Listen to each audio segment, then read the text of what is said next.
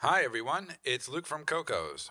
In the past 3 videos, we learned how to use WebGL and build some triangles, combining them to make rectangles, and the different variations on replacing vertex data. But all these drawings are based on drawings with base elements. If you want to make the content look more realistic, there is a need for more vertices or a lot of colors. Therefore, you can add more details to the object by adding a texture. Texture applications involve a very important technology, texture mapping. Texture mapping is a mapping of a picture to the surface of a geometric figure. We can imagine a rectangle shape drawn on a whiteboard. By adding an image to the whiteboard, the rectangle becomes the canvas of the image. At the same time, we can call this image of the object surface as an image texture or texture. Let's take a look at the texture map. The function of the texture mapping is applied to each element after rasterization according to the texture image. Pixels of the composition of the texture image, also known as a texture. Each color can be encoded with RGB or RGBA formats. Texture map has a very important part to know with texture coordinates. In order to map a texture to the object, we need to specify which part of each vertices of the object. The textures used are more than just 2D textures. The texture coordinates also have similar representations like x and y, usually called the u-v coordinates. U, the corresponding horizontal direction, and V corresponds to the vertical direction. If it's a 3D texture, the third direction is W. They are between 0 and 1. Texture coordinate stats starts at 0, 0 with the lower left corner of the texture, and 1, 1 is the point of the top right corner of the texture. This method of using texture coordinates to obtain texture color is called sampling. Each vertex will associate a texture coordinate and use to indicate which part of the texture to start sampling from. If you want to use this image on the chart to map exactly to the rectangle, its texture coordinate is usually set. The principle of mapping is mainly to map the vertices of the texture image to the 4 vertices of the WebGL coordinate system. If we set the texture coordinate range more than 0 to 1, then what do we point to? Next, look at the surrounding method of texture.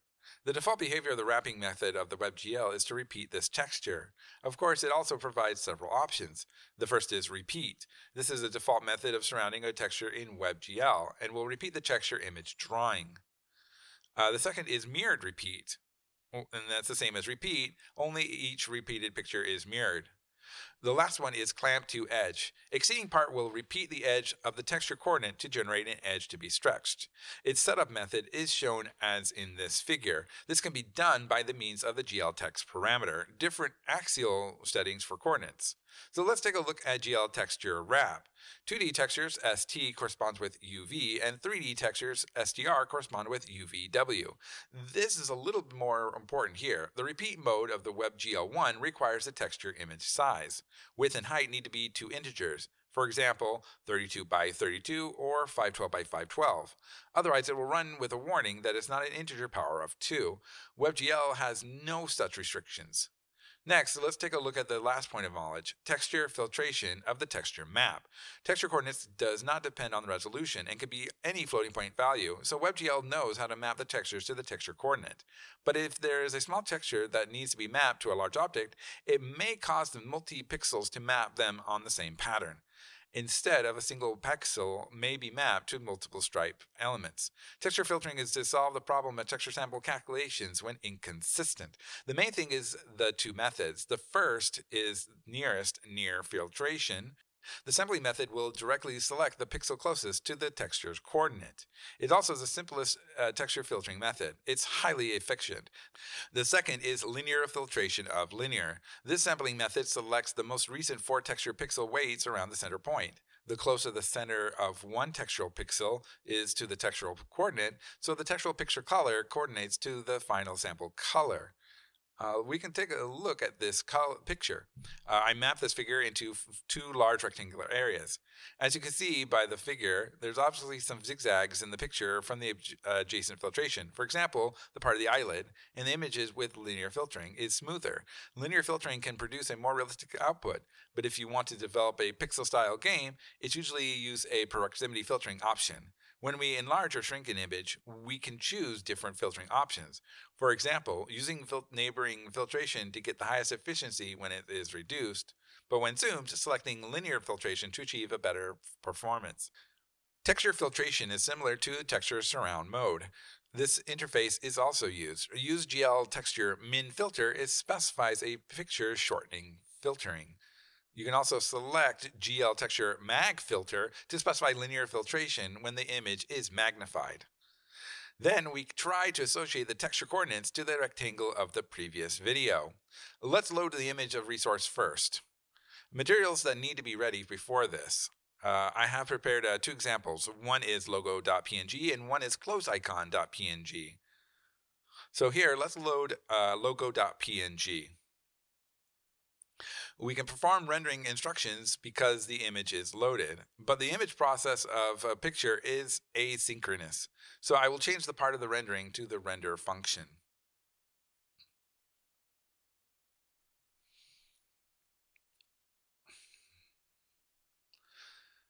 Then I'd redefine the main function outside of this. This part is only responsible for loading image resources.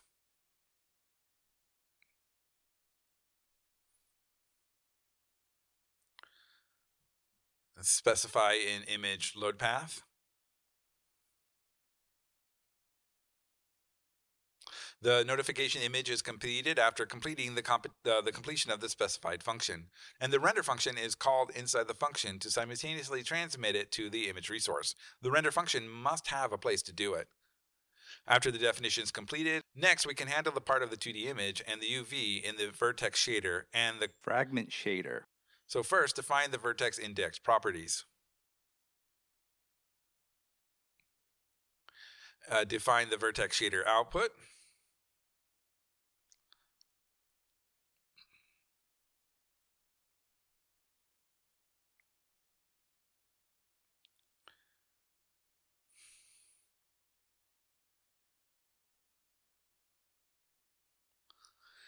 And define a 2D image uniform. Then let the image combine UV.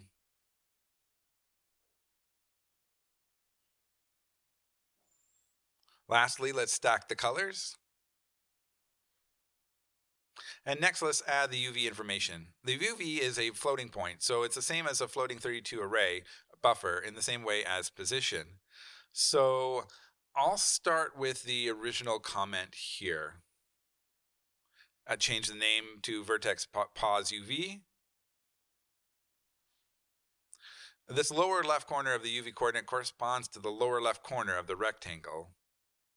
So this is the right corner because I hope the entire texture is posted on this video, on this rectangular. So I choose the maximum value of the optional range.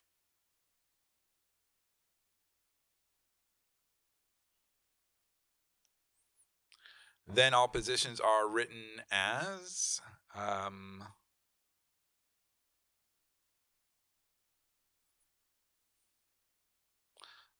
vertex pause UV. Okay, UV is done.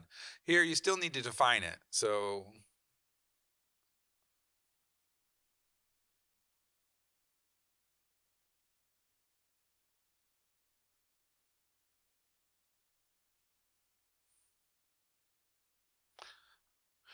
okay, it looks like no problem. Finally, we create an image cache. Then bound the current image. Set texture. If you're not modified as default, you can also set it here.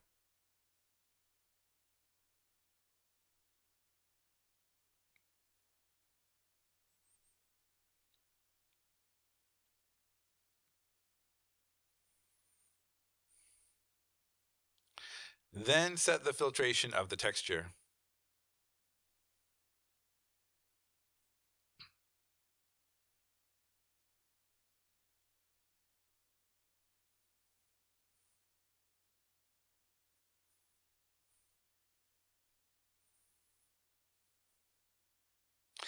Okay, then we upload the texture image.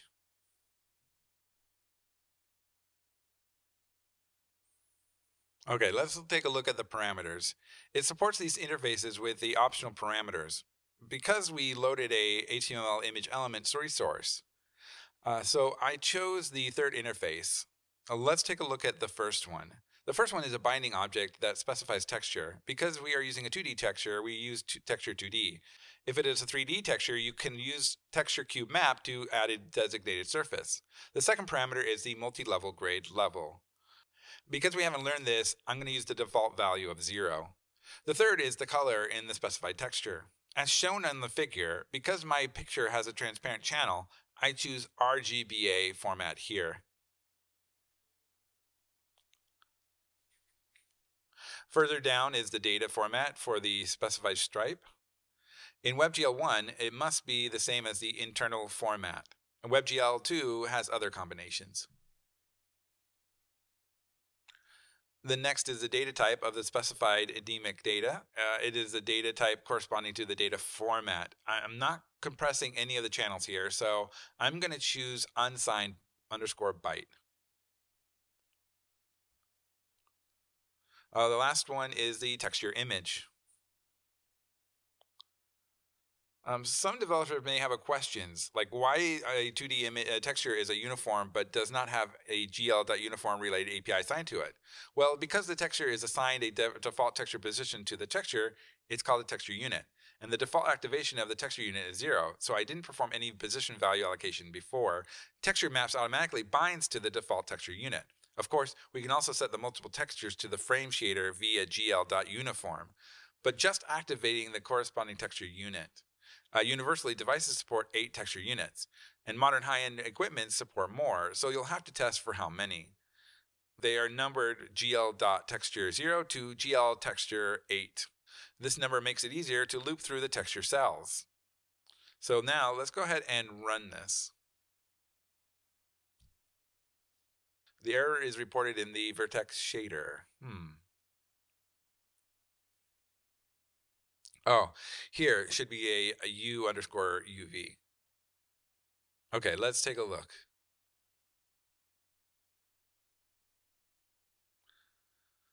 At this time, it prompts us when we upload the texture image. It's a problem we can copy and retrieve it. So there are many results when searching. In fact, the main problem is that we are cross-domain when loading texture images. This is because our HTML file was dragged into the browser. You can see that it started with the file protocol. The normal page starts with HTTP or HTTPS. The file protocol is more about treating HTML files parsed as a local resource access request. It is a pure local file. So the image tag src points to a URL of the image. Browsers restrict cross-origin HTTP requests within the script for security reasons, so we get cross-domain issues. This specific error message can be searched to learn more about the issue. Since this part is taken care of for you in Cocos Creator, we won't go into too much detail. In order to solve cross-domain problems, a local server is required to be established. The local server created the HTTP server library using npm. If you run npm install http -server-g global installation by the current project folder, then it will perform the HTTP server generation URL. Some developers run the prompt without HTTP-server instructions after the installation is complete. It is possible because your node environments are not configured, but this time the temporary approach is to install HTTP-server on the local project. HTTP-server is still implemented, so do not bring up -g this time. Since I've already installed it globally, I'll demonstrate a local installation here.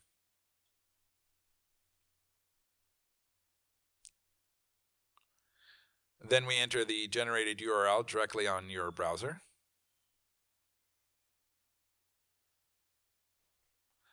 And you can see the structure of the entire project. At this time, this src of the image is changed to a link with a domain name. Then run the HTML file again.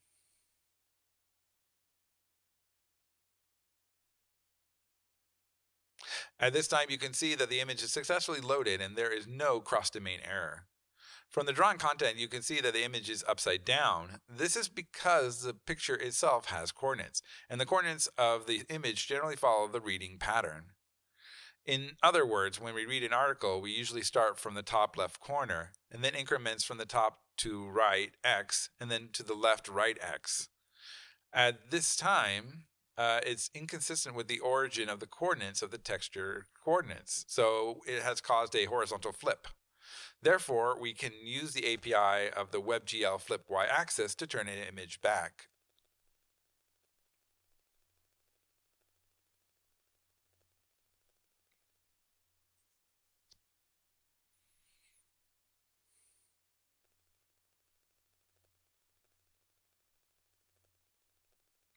Then run it again. Now you can see that the image is drawn correctly. Since drawing an image is successful, we can try to draw a textured image. I'll load the close icon image that I prepared earlier.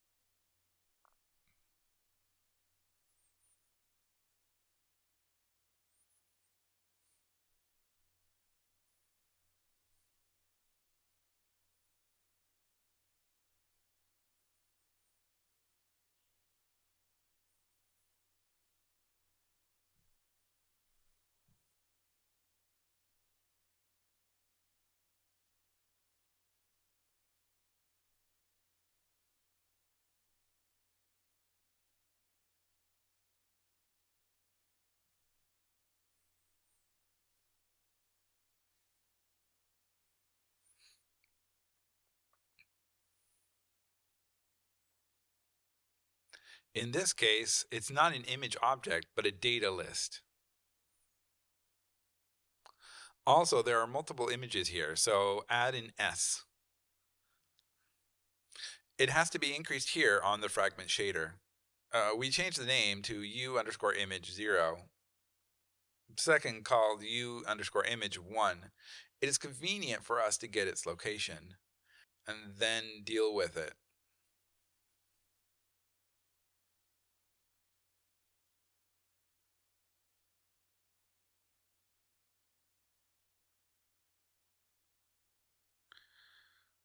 Finally, let's let these two images blend.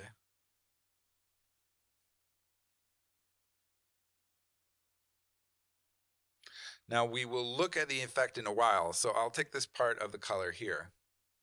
The correct approach is definitely to delete all color-related items, but we'll look at the effect first, so don't delete it yet. Finally, we use a loop to upload the textured images.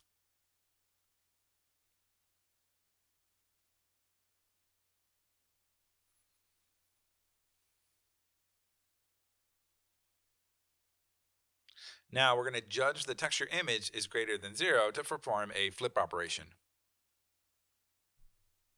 Next, specify the textured unit for the image.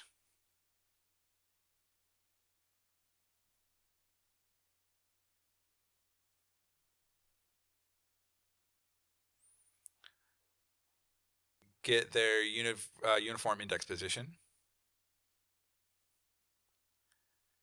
Specify the value of the current texture cell. So first use number 0 textured unit and then use number 1 textured unit. At this time, you'll need to activate the texture units manually.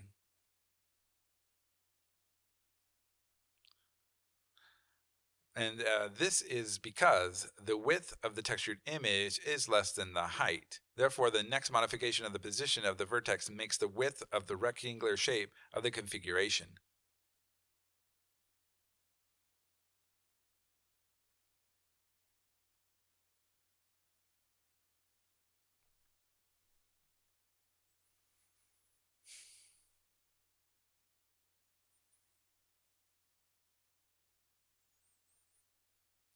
Here, I've allowed the rectangular aspect ratio and the aspect ratio of the texture image, so the rendered image performance will still be zoomed.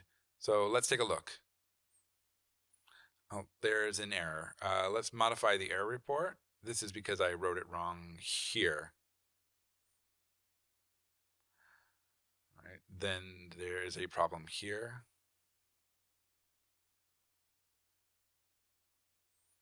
Okay, let's run it again. Okay, it ran successfully. From the figure, you can see that it successfully mapped two textured images into a rectangle. After the textured image is uploaded, then we will apply the color components.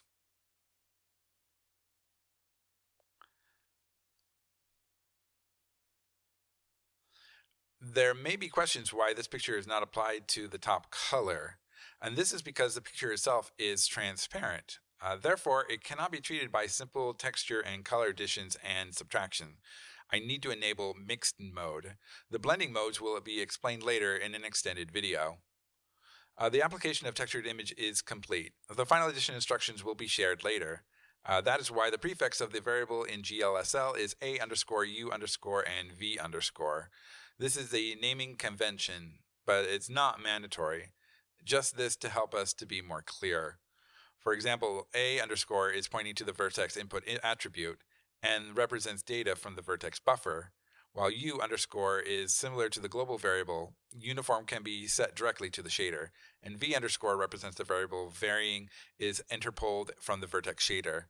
But that's it for this video. We'll share more in the next one. Have a great day.